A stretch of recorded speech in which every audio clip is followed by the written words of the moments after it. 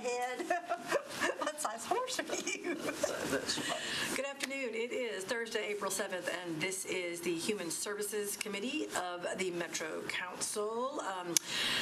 Chair Welsh is present. Chair CM Benedict is present. CM Hauser is present, and CM Withers is present. So I do detect a quorum, and so we're just going to dive right in here as we're starting a little bit late. Traffic kind of tied us all up here. We are getting really close to being able to actually put together a report and present something to the administration in terms of a budget request. That if it doesn't make it, we can add it to the chair's budget. Right. And also to be able to put together a document that we could present through the Metro Human Relations Commission system-wide as things that we recommend that we do system-wide to make sure that we are in compliance with Title VI.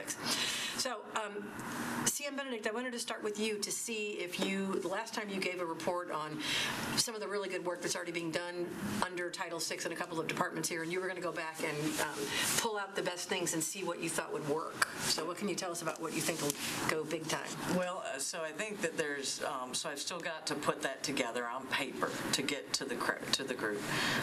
I think that there's just a ton of overlap that we can dig into, but I owe the report and I haven't done the report. My apologies to the committee for that. Okay. So that's yeah. And once we get that, I think that'll be the big basis of that. That'll be the framework. The framework that we can just fill in, and it shouldn't. I don't think it should take us too terribly much time to do that. For me, I'm going to put it on my calendar. We're going to wrap up family things tomorrow, and then back at it full on Monday. So I'll have something on this next week. Cool. CM Stiles is not here today. She was going to update us on what the sister cities are doing in terms of size and about some sort of handheld translating device that she discovered while she, I believe, was in Argentina, that she said was fantastic, and she thought it might be something that we could have in Metro and use within Metro, but she is not here. Would that be something you would hand to people? That's kind of what my understanding was, but she really needs to give the details. I might ask her to go ahead and type something up and just send it out to the committee so we can see what she's talking about, because I know her work schedule doesn't make it very It would be great if she easy. Had links in there that we could actually look at it. Yeah, I will ask her if she can type something up and do that. Because I was really intrigued when she said it. She was like, "This is really great," and I think this would really help. With okay. So, CM Hauser, were you able to get any more? They are putting together a formal request for how much it's going to cost. In general, I told you in general what the cost would be, which was really pretty reasonable. And to refresh sure, they were saying it's like $14,400 per language to convert to CC. And that the monitors we already had in the chambers, the ones that are facing the audience, would be enough to have English on one and Spanish on the other, so we don't have that expense. But there is some other services that we'd have to pay for. And it basically be so much per language. So if we added another language, you know how much more it was. But that was all just in general. It wasn't a formal proposal document. So what they have asked for is to actually get quotes that can be a formal document that we can use for the budget request. Okay. And they have not got that to me yet. Okay. So do you think to go beyond just Spanish? Would it be worth it to also try to see if we could get a thing like add another screen there to like do Arabic or some other language, or should we just start with Spanish, or what are thoughts on that, like expanding, or should we just start with Spanish and then? Did we ever get a count? Wasn't somebody looking up the count of how many people speak what language in Nashville to know what the next, other than what the next one after Spanish was, as far as majority? I think that's was in this. Yeah, it's in this. It's in this report, from the Human Relations Commission. The top languages, and they were Arabic and Spanish, Mandarin. Well, yeah, it was Spanish, Arabic. Oh no, most common language. Burmese. Is there another one that Spanish, was Arabic, high Burmese, percentage, Kurdish, Nepali, Somali, Swahili, ASL. And And then I'm not, Karen, yeah. Karen, French. Well, I think like through this, Curious what But I'm Karen, surprised I mean, I shouldn't joke, but anyway.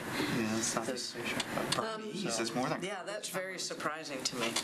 what is What more was than? the third? So this is a community survey. This is a survey, so this isn't, sorry, I just pulled open a page. But it's a pretty significant drop, it appears, between Arabic and Burmese. So. Yeah, and they, if we look at the data, which we have somewhere also, too, from like Metro schools, they know the top 7 languages that are That's spoken in right. Metro schools, Right. which is, I think those percentages kind of are pretty equal across the whole Yeah, I of mean, Metro. if there are several that are like, 5% or something, then No, we can't do that. We But absolutely if can't do there's that. like Spanish and then like 5% less than that was another language, we may want to consider it. Right, and I think that next one down is Arabic, and then Chinese is third, I think.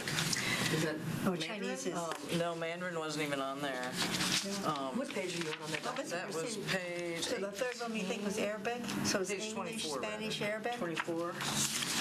That was just based on a survey. That's not necessarily statistically. The community needs report that comes out from.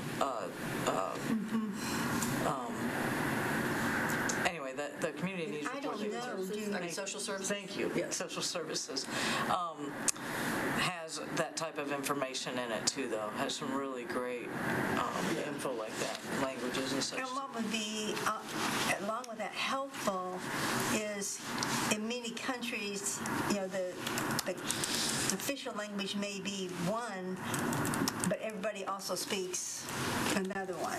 And so if there are several that speak this second language as a majority, then that might be something to look at. Yeah. If I'm making sense. Yes, you are. Like it used to be, if you were a world traveler, you spoke French, no matter where you came from. Right, because so that was the became international language. Where now English is the international language. Right. So here's one. In schools, it says 41% speak Spanish. No. Spanish is first, Arabic is second, Kurdish is third, Somali is fourth, and Vietnamese is fifth. So those are the top 5 languages in metro schools. Well, it does sound like Arabic is the... Yeah, Arabic is big. And on page 13, it shows that the most frequently encountered non-English languages within each department or extension is Spanish, Arabic, Kurdish, Somali, Burmese, and then Vietnamese. So, and then there's others after that. So if Tons of we can see now. right, the overlap. So if we're going to consider additional languages, Arabic might be a good one too. It seems like all the Yeah. reports that came in is the next one after And then Spanish. Somali and Kurdish, I Somali think. and Kurdish would be Those top 4 really cover a huge amount. right, a huge percentage. I guess we did receive an email. I think it came to the entire committee. If it only came to me, maybe this is why I was planning to share it here. But somebody said that on YouTube there's auto translation and it's really quite well. Yeah, that on was the a streaming side. A constituent, Yeah. Jeremiah Wooten was his Okay, name. I didn't know if it came to the whole committee. And I haven't looked at it to check out if that's really true or... But He we said don't he felt like- stream on YouTube, so it would be only for replay, right? That would be, that wouldn't be during the live event. That would be afterwards, I guess. That's right. But we offer that service anyway, right? Because that's why we post things. So then we could at least direct people, like here on the YouTube channel, you would be able to change this into your own language. You would be able to have that translated, so which would be great. And he said, from his personal experience, the AI translation was quite good. Yeah, I do With remember that. that. Yeah, so he thought that was a worthwhile thing to look into. And that actually led me into something else. When we talk about translating documents, the widget that is on the Metro Nashville website that translates into all those different languages is also AI. But I wonder how good that is, and if that is a widget that we could, and I started to talk to Slade about this the other night, and then we didn't get to finish the conversation. But whether or not we could use that widget to make sure in every department all of the customer-facing documents are translated, even using the AI, and then you could just hire somebody to come in and fix what AI screwed up, because that would make it so much more affordable, because the translation would already be done. I mean, in a broad Right, sense. it'd just be the So it could- majority would be done. But the Yeah. other thing about that too is I just recently bought a car, Not because I wanted to buy a car, but mine died. It was going to cost twice as much to fix than it was worth. And when I was at the dealership and signing all those forms, they basically had a laptop that was, the desk was a laptop. And he would flip things around, and it could, I'm saying there's a lot of technology out there. So like we were saying, the offices could maybe have a screen that the person was looking at. That no matter what this person was saying, it would show them what was really being said in their own language. Right. So if we had even a customer-facing computer in there that you could you're on the same page with somebody in a department, but you can have your page translated into to do whatever. And then there's the bouncing ball. Yeah. Yes. Exactly. Okay, so then we're still waiting to remember the bouncing ball. I remember the bouncing ball. I remember the bouncing ball. Oh, see, they're a lot older than they look. That must be. Oh, yeah. I remember that. Okay, let's see. So we could look in to see, we obviously want to keep a budget request, I would think, initially.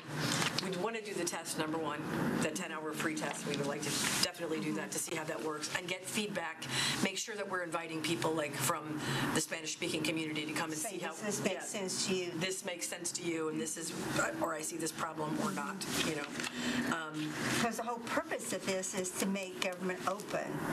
Right. We want to make sure that it's working for the communities that we're trying to serve. Right. Because otherwise, what's the point, right? Yeah. If we don't have that working. Okay, so we need to get that, and we need to get your report, and that will go into. And it's at least supposed to, within the next week, get those formal requests or proposals with the dollar amount so that we can include that in part of our budget request. Okay. Before the last meeting I had, Rosie distribute the Title VI reports that each department submits. And you can see, if you had a chance to look at that, you could see some of the problems that we're having. Because most of the departments said they don't do any training in Title VI to give people any idea within the department of what needs to be done. Most of them have no written language policies as required by Title VI, so that definitely is something that needs to be addressed. And most of them have no tracking of complaints and the follow-up of how we handled those complaints when somebody was in violation. So this, you see, that is the fundamental problem that we are trying to address here, to get that systematized.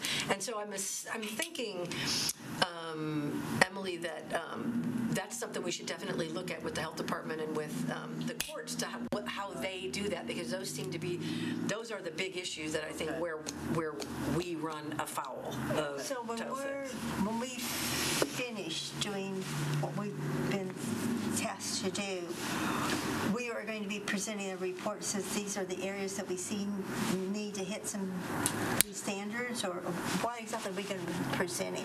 Well, I think the first thing that we'll be presenting will be a budget to the administration for the immediate thing of getting in council and getting that done, and then a report that talks about that offers a solution to make sure that each department has properly translated documents and everything that is customer facing is accessible to everyone to be in line with Title VI. And then I think we need to offer a proposal to say these are deficiencies that we see in Title VI. And if this is when I need to loop in Mark. Is it Etherly over at the Human Relations Commission? They're in the process of hiring a new ED, and so they're a little bit understaffed, so I haven't been able to talk to them yet. I haven't attempted to talk to them yet, actually, because they're in the midst of that. But that's when I need to loop in Mark Etherly or whoever is the new ED at the Human, because that's where all this rests. They are supposed to be they are the government unit that oversees Title VI and makes sure that we're in compliance, and so we need to present work with them to say, this is what needs to be done in these departments. And they go forth But we also need to, I think, come up with a proposal to that the Human Relations Commission, and that we need to create like an office of compliance or whatever for Title VI that actually gives the Human Relations Commission some teeth, so that they can go around and actually look at departments before people are signing off on report. So they're monitoring and saying you are or you aren't, or we... Right, to say this reporting is not actually living up to what we need to be doing for Title VI. So people are trained, and we make sure that people are actually doing the correct thing. And when they're turning in reports, they are actually in compliance as we're required to be by federal law. So, I mean, it's kind of three-pronged that way. Okay.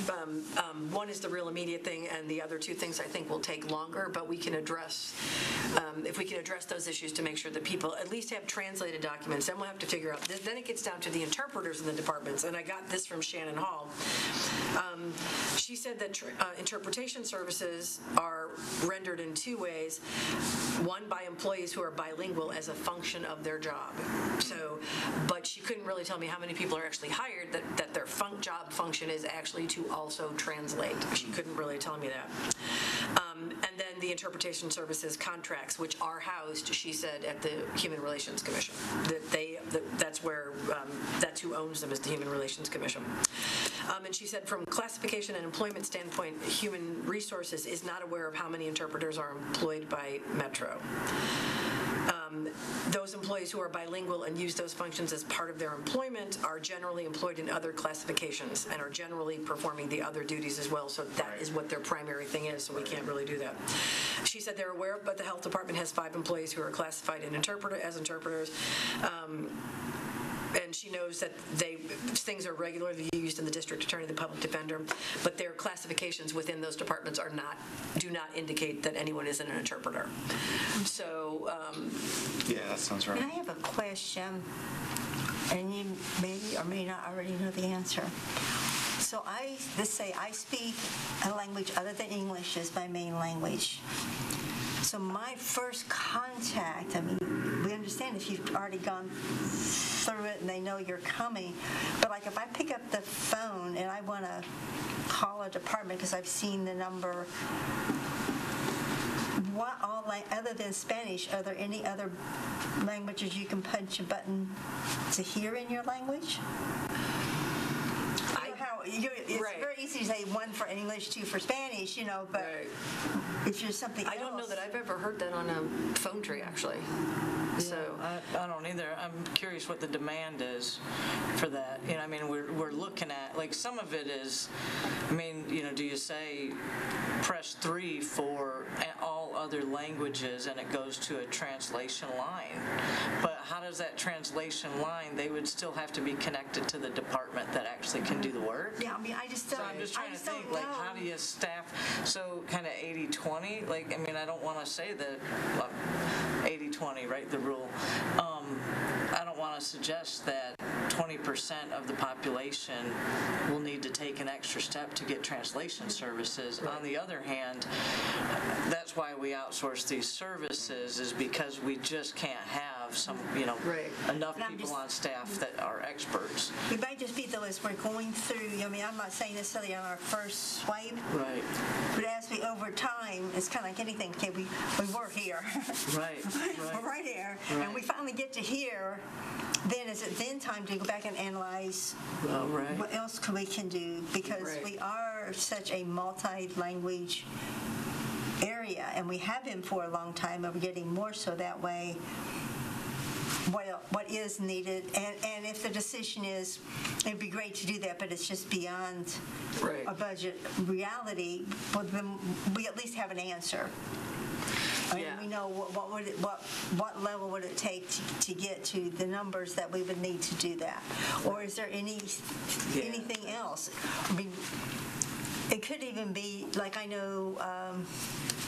Not just for voting, but different things. They'll have like a sheet, like if you go in to vote, and they'll be like 30 different languages. Yeah, like this. And you point the to juvenile one court. that you point to the one that's you.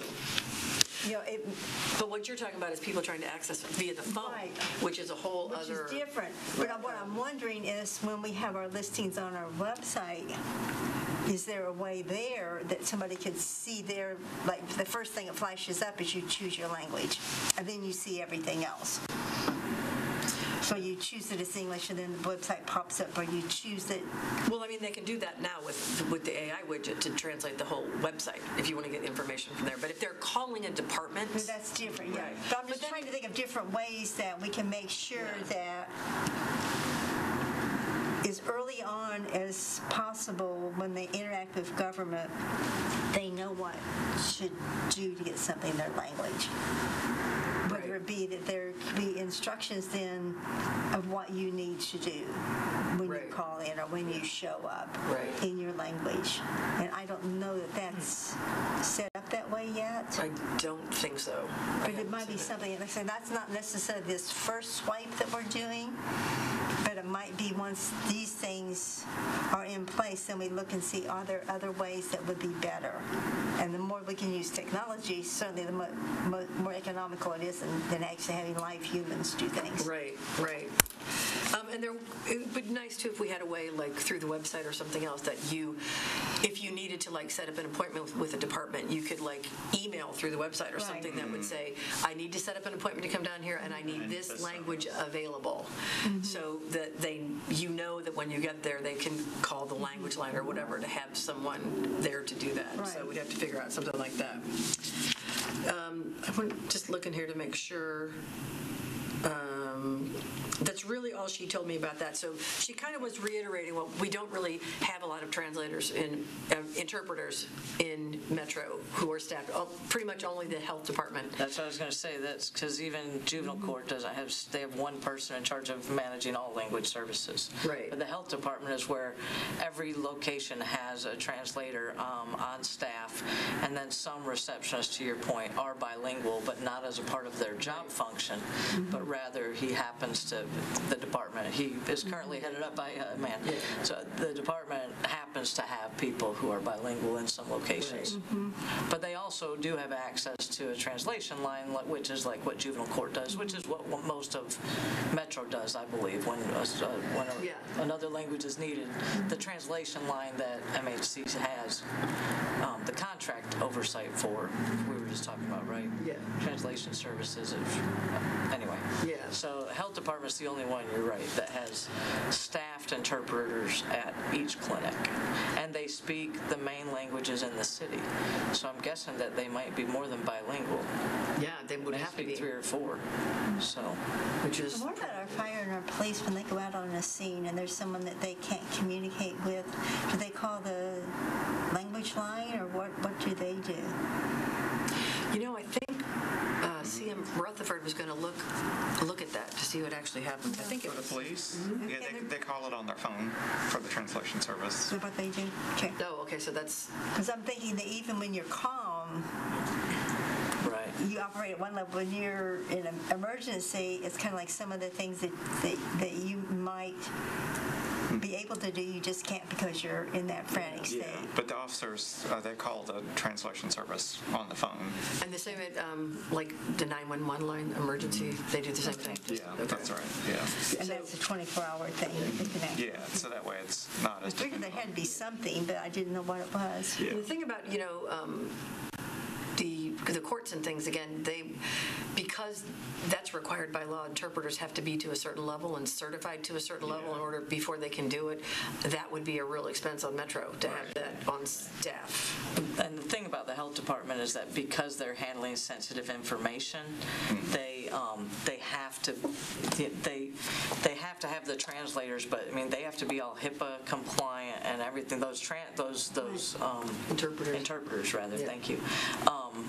Have to be, so it's a very specialized type of a job, right? It's not like so I mean it needs the additional in-depth, hands-on, because it's healthcare, right? That a translation line, I'm not sure what type of HIPAA compliance you might. Probably none. Well, there are other languages, though, that a staffed interpreter might not speak, and they do use a language line for that. That's right. So somehow there must be specialized line, or they. And maybe that's not an obstacle at all. Maybe it's just that we don't do it because, the health department does it, and maybe they don't do it just because of that. I don't mean to make the assumption that that's why they do that. Well, it may be that the interpreter is only translating, though, what the person who is trained is asking for and saying. So maybe that's the check and balance. Because if you're the health department person, you know only to ask for or give information about certain things. So if the interpreter is not doing anything freelance, they're just what. Yeah, I think That might be the caution there. Yeah. I think so many scenarios, I mean, when you're in the health department and you're in an exam room or you're doing, you know what I mean? Like if something's actually, you're having a conversation that's really got a lot of personal information in it, that translator needs to, what if it's somebody, what if I speak Kurdish, and the Kurdish community is a tight-knit community, as we know, and I actually know you, or we go to, somehow I know you in the community, and now you're required to keep this information confidential, right? So that's where the HIPAA thing goes. They have to agree to a higher That doesn't happen much, but I guess my point is that trying to... And you know what, I kind of feel like the health department probably has those policies already in place because they're so good at it already. Well, that's right. They must have the whole, I believe that health practitioners also rely heavily on family members. Yeah, that's true. That's true. Yeah, they do. But is that a question that we should ask as part of our research? What training is given to those interpreters? Well, you said the health department was every year. Everyone is trained, correct? Did they go through training? Yeah, the PowerPoint that I've got, and I know that, so I'm going to give myself a deadline, end of business Wednesday, to get that framework out, because these are, I think, going to be really helpful. So, and again, my apologies that it's taken this long. I probably should have had this taken off my plate. But you would not want that left up to an individual to determine what is private and what isn't. You would want It's all private medicine, Yeah. like that. It would have to be something you're trained in. Yep. Every employee at the health department gets the training. Every employee. Because you never know when you're going to run into some PPIs. Well, and even just, or PI, right, PII? Is it Personally identified. Oh, PII, right. PPI. PII. I think it's H. Yeah, I think It is HIPAA, but it's PII, yeah. Anyway, there's only one P. Right. I don't know. So, Personally identifying information. Yeah, I think that's correct. Nashvillians know we're solving the world's problems today in this committee. Well, you know what? For the ones we're here to do, we are. We are, yes, we are. We are working on the problems to which we are assigned. And I think we're getting really close, and I think we are going to be able to come up with really good suggestions that will have a major impact, is what I feel like. I feel like we are going to be able to do that, and I feel like we're going to get this stuff funded and get this taken care of, and then it's something that we can build on, like you said, as we go with adding the new language. So a lot of times you can't see that level until you get some other things taken care of. Right. Kind of like at home, you don't even see that little mess over here because there's all these other messes, and you clean that and you go, oh my gosh, what about this? Right, exactly. Maybe I'm speaking from my own personal. So one of the things you had talked about, Gloria, you had talked about the free 10-hour test on stuff. Right. When should we consider running a test? When should we, because I would think that we would want to do that before we want to make the budget request, so that we can actually Let me see. check with Slade and see how we. So like next meeting maybe, or something, if that's That'd be soon. possible. Yeah. Okay. I'll ask and see if they can get that set up so we can test that out. Yeah, and then we could maybe even do the following meeting, just a couple of, because 10 hours, well, I mean, if it's budget season, it could all be in one meeting. If the mayor's office already Going to do anticipated that during the it's meeting, going to we be an ask for that, No. I would drop a line. Just say that our committee is working on this. we need to get some people in the audience that speak. Yeah, well, I'll let like Turk and a couple of the organizations know that we're testing this out, so So they they can can bring help some us say, people. does this make sense, or is it Yeah. ridiculous, or is it helpful, or is it confusing? Well, or that's a whatever. really good idea. But yeah, I think it's worth dropping a note to the mayor's office just to let them know that we're working on it. And who at the mayor's office would I direct that to? I'd go to Jameson. Jameson? Let Mike Yeah, I Jameson, would just yeah. check with Okay. Mike Jameson. Yeah, I will drop him. I have to drop him Turn a over. line about something else too. But I'll check and see if it can be done that quickly, or if they need more lead time or what. He gets Okay. it Yeah, done. the sooner the better. The sooner the better, because before we make an ask, we really want to see how that's going to work and whether that's going to, have an impact. And then as soon as we know that, we can do a little bit of a press push, and we can actually get like Ruben DePena over MMPS to do in their next school blast, in the Metro Right, blast, see to how put that- out, we're going to be testing out this new thing, and so if you're interested and you want to come in and see how this works and offer feedback, because we're looking for feedback. And this is something I would think that we could pass on to MNPS, right? Yes. In time. When we talk about, citywide, most often I think we think about, I think about the schools too, right? But I feel like that because the schools has its own board, right? I guess that's true within a number of departments, but many times with schools, I think they've already got this figured out probably. Right. Metro government is where we need to focus. Right. But it's all the way across, I'm sure. Yeah. So. Oh, and one thing, that the costs for this, is there a limited time, like for that 14 years? So say we started having other meetings in chambers because it had this ability. I have to find out. I don't have the answer, but I'll So find that would be good to know, because Okay. people might Based want. on per minute or something like that, is that what you're saying? Yeah, or is it like you're actually limited to like 30 hours a week or 30 hours a month, or you know what I mean, something like that under this cost, or is What's it included in the 14.4, basically? right? Because I would think, I could be wrong, but I would think that some committees and things might want to start meeting in chambers if it has this ability, especially with the issues that actually greatly affect these non-English speaking communities, non-English as a first language communities. Chambers should be used more, honestly. I think it's a good meeting space and a functional meeting space. And it's, A lot of technology available. yeah, a lot of technology available and whatever. So that would be good to know, because then that could be, if there's any kind of limitation to that, or if we started having more meetings, it's not just limited to There's just so much. 3 meetings a week, or, whatever that is. I honestly do not have my notebook with me.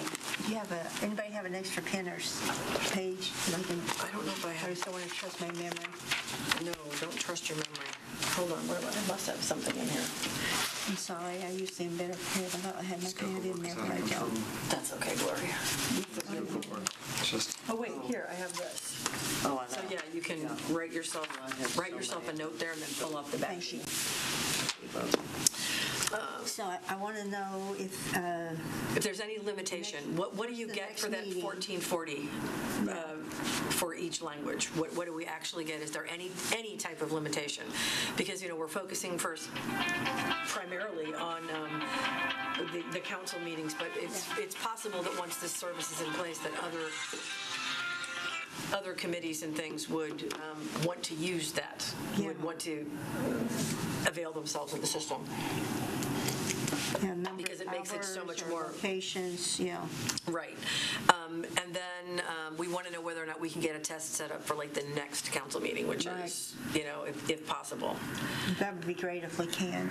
Yeah, and the sooner we can know that, the better, because again, we can do a media push to get it out. Metro's going to be trying a new system, and we want people to come in and let people know that the possibility exists that it could down the pike expand to other languages that are the more popular languages in Nashville that are spoken in. And at some point in time, because right now we're just taking one more on, we probably need to set some kind of criteria of what it takes for a language to rise to the level that we would invest in interpretation services.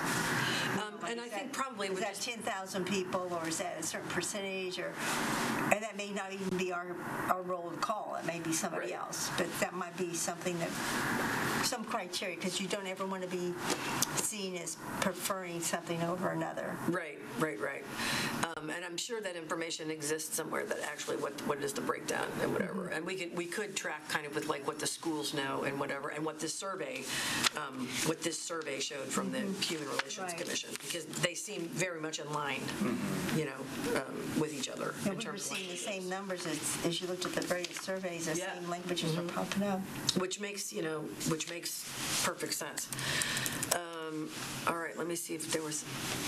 Does anyone have anything else that they feel like we need to talk about? again, I feel like we're getting very, very close on this, and I think once we have all this, and I will find out, I will ask CM Styles to do a write-up about these handheld translators and what they do, with links to where we can find them so we can see and figure out.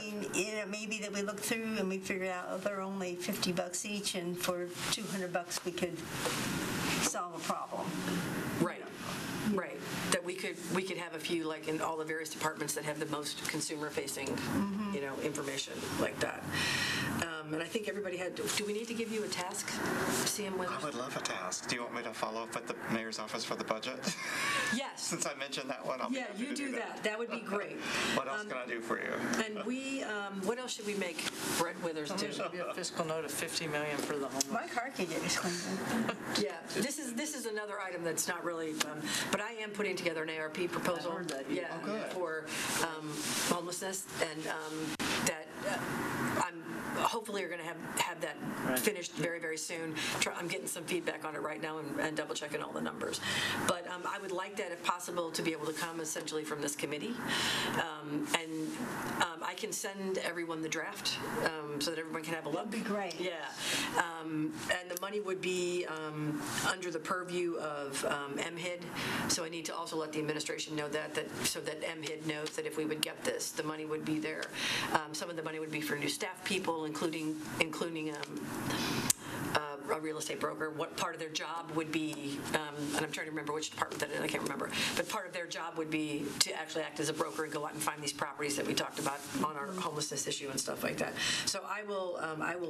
Would that be an employee, or would that be somebody be contracted with? I was thinking an employee, but we'll see. Yeah. Yeah, we'll see, because I think ultimately that might be less expensive, especially for money that we know it's a 2-year revenue stream. But anyway, I'll send the proposal and you can all see it, and any feedback would be great. Because I'd like to get it out as soon as I can, before the Homelessness Planning Commission, to see if they would endorse it and kind of get the Because what I'm hearing from, of course, you're in real estate, so you are living, breathing that. What I'm hearing from my friends in real estate is finding properties to sell. It's not finding buyers. We got buyers everywhere. Oh, my word, yes. Yeah, that's exactly right. Yep. So there's not enough inventory. I was actually, when we got here, I had been on the phone with one of my clients who's looking for a house from under other states wanting to know if they want to sell, and I'm like, yes. I mean, I've got a client that's looking in that right of just under $300,000 a year price. I mean, a $300,000 price range, and it's just, that's where most of my clients are. I work with buyers like that, and many of them, and it's just such a difficult price point. There was a property that had 24 offers on it the other day. So, and that's not unheard of at all. That's very common these days, especially at that price point. I think most of us probably Which is affordable housing right now. these days. none of us can afford to We can buy where we are. Right. Actually, I do have another thing for you, Okay. Brett, if you're willing.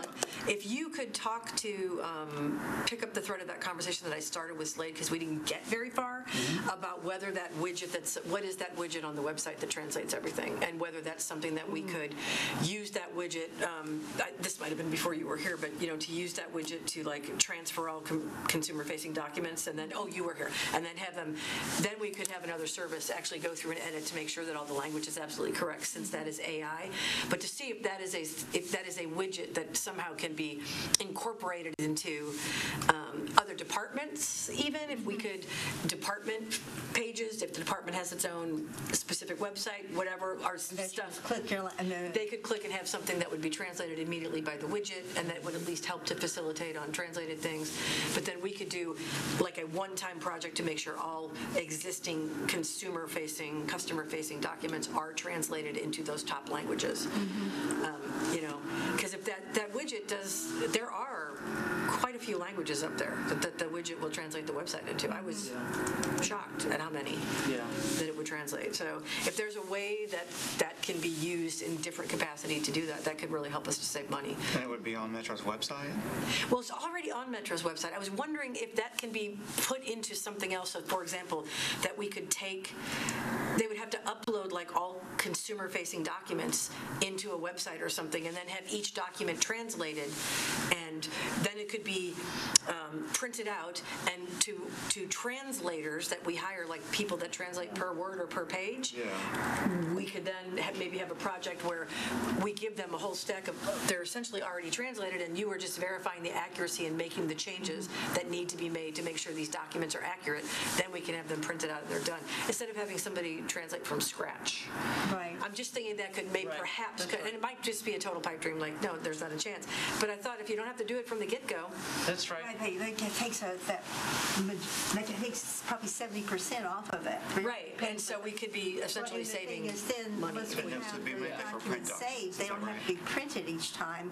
Right. It's only you come in and you speak Swahili. Well, I haven't had one in 6 months, so I don't need 150 of those documents. It's okay for you.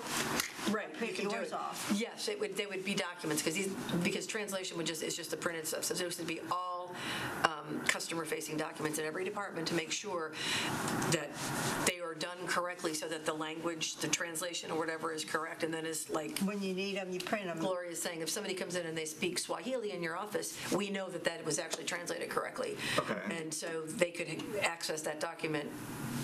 It's correct, and just make a copy. You can have one copy of something and make another copy. And part of the process would be middle of for writing that, updating you'll just documents. We need to verify all those things Right. that time. Oh, that's great. I've got one over here. That's a good idea. That's Because and it might not work, but if there is a way to use, that widget was just kind of amazing when I went up there and saw all the languages it would translate to. And I know it's AI, but AI has gotten so much better. And if that could, cut 70, 50, even 50% of the cost of having things translated. And then we, right now, most departments have, I think, or they're supposed to have all their customer-facing documents translated or accessible, but that's what we're going to find out if we actually do. Wow. Have them all translated and accessible. So we can also suggest that's how we can get that done. So. Well, I don't really have anything else on the agenda. This was actually the agenda from the last meeting when we did not have a quorum, so it kind of saved me from having to do a new that's agenda. right. So We didn't have a quorum. this is good. But if no one has any other questions or comments or complaints, One thing a little bit unrelated to this, and you may have talked about this, but I wanted to follow up on it, is Brian Hale, who's the CEO of Neighborhood Health Services, I work closely with him with Casey, and I guess some of the health provider type groups are working on, they have concerns that when folks go to Metro social services or things like that, that if they apply for different programs with different departments, they have different application forms and things like that, and so they're looking at this effort that's called the time tax, that it calls people to fill out multiple documents and trying to see how much of it they can get streamlined. okay, I can tell you that my neighbor developed a whole thing that multi-populates documents like that, and I haven't had a chance to talk to him yet when I got that letter. Okay, yeah. But I think his is based on, well, I don't remember now. It's a while ago that he talked to me about it, but he was actually looking to get that out there for people to use, because he had gone through that whole thing of having to fill out the same information multiple times. And this thing that he developed, apparently, you fill out the stuff once and it goes into all these different documents, so everything is filled out at once and you don't have to repeat documents. So I need to talk to him. He's been out of town, so I haven't been able to talk to him. I just got it on Tuesday and I thought, oh, he needs that. Okay. He can do that. He's got something, so. But yeah, that should also be something that we do, because that falls under our purview. Try to make it as streamlined as we can for people. Yeah. It's very frustrating to have to fill out a document over and over and over and over and over Oh, yeah. again. We've all experienced that, that's for sure. And you're like, why isn't this saved? Why? Yeah, right. And the margin of error just gets so much larger when you have to keep typing. Every things. time you type something and you have a chance of making a mistake. Yeah, every time you do it. So okay, but yeah, I will. You and I can. I just didn't know if that. that had been discussed previously, and I may have missed it, but. It hasn't, but I will talk to my neighbor, and I will also update. I'll update you about that, whatever he tells me about. Given that I don't know what systems they use, but he had this whole thing done just a while ago. It sounded like they were wanting all or more of the departments to use the same form. Is the approach that they were taking, but this approach may help also. Yeah. We'll see. I think the only thing that flashed when we were saying that, it sounds like a convenience point that would be great, but the security has to be there that it doesn't go somewhere we don't want it to go. That would be the only caution. Yeah. Yeah, because especially in the health field, that's where we get a lot of that, the PII. We want to make sure that that's protected. So right now, we're set again to do this, the next council meeting is whatever date, I forget, that Thursday. If this is not a good time for people, we can talk about, another time. I don't know, people can, Maybe you could just send a message to those that haven't made it and say, well, we know Druffel is just out until next semester. And John was just out tonight. He generally has been able to make it. So it's really just Joy. Joy's and me. And me, and I had a couple of family. Jessica's mom passed, so we were. She was, and it was sudden. So we were at the hospital a lot for 2 weeks. So anyway, so that's why I'm. But those things just happen. That's right, and so I did make the. There were I think 2 meetings I missed during that time. You actually missed one. Only one? I believe so. It feels like so many because I owe this homework. And we just piled more on you, honey. We just piled more on you. No, I'm good. Okay, cool. All right, well, thank you guys. And I guess we're adjourned.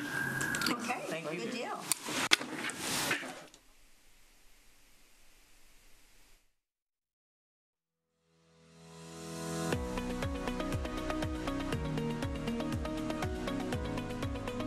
This has been a service of the Metro Nashville Network.